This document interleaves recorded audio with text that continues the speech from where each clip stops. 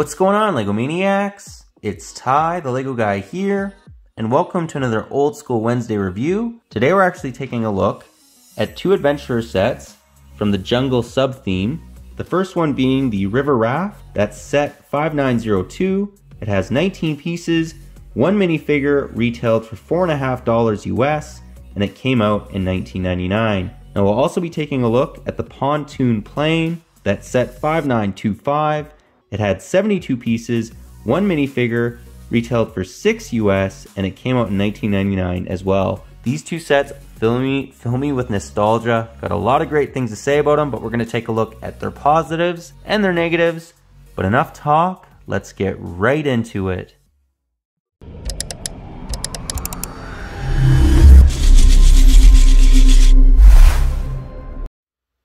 And to start us off, we'll actually begin by taking a look at the River Raft. Give you guys a 360 view. And as you can see, it's very, very simple. There's not too much going on. It's just literally a raft. You get a paddle. But I love the simplicity of this set, and some of the pieces that you get in it are also really great. The minifigure is also awesome, which we'll take a look at in the minifigure segment. What I loved about this though is they actually include a couple little awesome printed pieces. So the first one is this map. Now I do believe that this is somewhat exclusive to the adventure theme, and it just looks great. What a good looking little printed piece. I'm not quite sure where north is because it doesn't actually have a little north area, but you can tell that this is, I love the, the little details on the side too, where it's like yellow, or I should say tan, green, red, blue. Like, they just put a lot of effort into these little printed pieces. The other one that you get is actually a dynamite piece. And nowadays, if you get a new set, they give you that molded dynamite, which is okay, but I actually really prefer this one. I believe the first theme that actually ever included them was the Wild West theme, but it makes sense why they have this piece also in the adventurer theme, just because they're kind of almost in the same era. This is probably about 50 years after Wild West, if you want to put it like that. Overall though, I really like this smaller little build. It's simple, but that's sometimes part of the charm of a set, is just the simplicity. Let's now take a look at the Pontoon plane. And here we have the plane. Give you guys a 360 view of this one as well. As you can see, it's actually pretty sleek looking. It's hard to believe that this is over 20 years old, but yeah, overall I really like the look of it. Love the fact that it has two of these big propellers on either side of it. Little area to carry his pickaxe and shovel. And what's cool about it is if you actually can spin them like this, but if you blow on them, it also spins the propeller. So I did that a lot when I was a kid. I just thought that was a really cool little play. It's not a play feature, but it's just something the piece does. Getting a little bit more into the interior of the pontoon plane. It's nothing too crazy. It's literally just one of those joystick pieces along with the little seat. But what you can actually do is open this up to reveal a handgun and a dynamite. So I thought that was a nice little compartment. It also has two little builds on either side of it too, just because this is a pontoon plane. And I think it does a really good job basically representing that. I don't have too much more to say about it. It's just a good overall little plane. Definitely worth $6 back in the day. Crazy that they sold sets like this for only that much. Not that it would be too much nowadays, but you don't generally find a set at $6 nowadays like this. That would probably equate to maybe like, I don't know, $10 nowadays. If you factor in inflation. Overall, very nice looking little plane. Let's now take a look at the minifigures.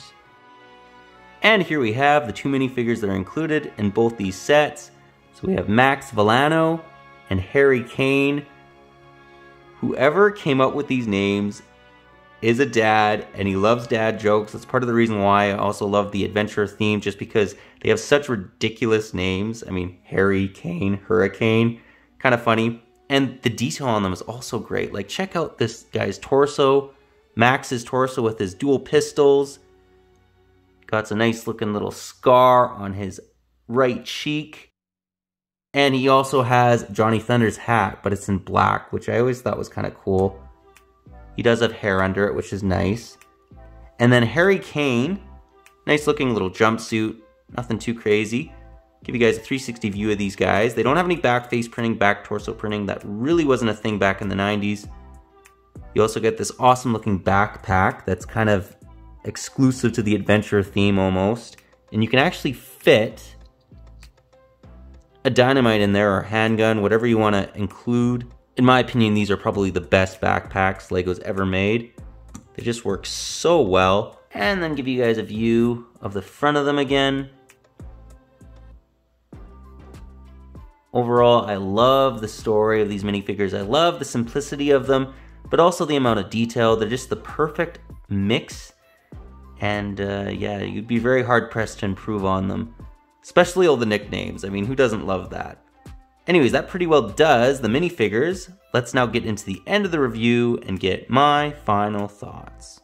Well guys, that was my review. Do hope you enjoyed it. Personally, I think both these sets are awesome. I really love the fact that they made these awesome little sets back in the late 90s. Even into the 2000s, LEGO just put a lot of care into their smaller models. And I mean, this set's $4, this set's $6. They're worth a lot more nowadays, just in case you guys were wondering. I really hope that LEGO returns to making sets like these in the future, just because it seems sometimes they don't put as much care or effort into the smaller sets, whereas with these ones, I honestly have to say, they're pretty well perfect for their price point and how big they are and what they included. I mean, this one, you get all these awesome little exclusive, or not exclusive, but all these awesome pieces that the jungle theme gave us. You know, you don't have to buy a big set to get the map or to get a ruby or to get the backpack. Like, you know, you can get a lot of awesome adventure little pieces in a very small, cheap set.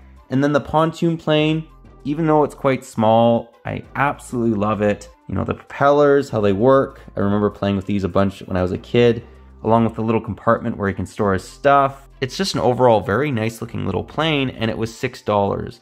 But let me know what you guys think about these two sets, if you like them, if you don't, any areas you think they could maybe improve on them. I just think for what they were great. Like, you'd be very hard pressed to improve on a set or on either of these sets at this size and this price point. But yeah, that pretty well does the video, but if you liked it, leave it a thumbs up. If you're new to the channel, definitely consider subscribing and click that bell so you're notified for any future old new sets we do on the channel. We do basically 2 or 3 of them every month, and yeah, I really enjoy doing them. This is a perfect reason why Adventures is a top 5 theme for me. Just the builds are incredible, the story's awesome, the names of the characters is also hilarious. But yeah, that's all I got for you again. But thanks again for watching, and I'll catch you on the next one.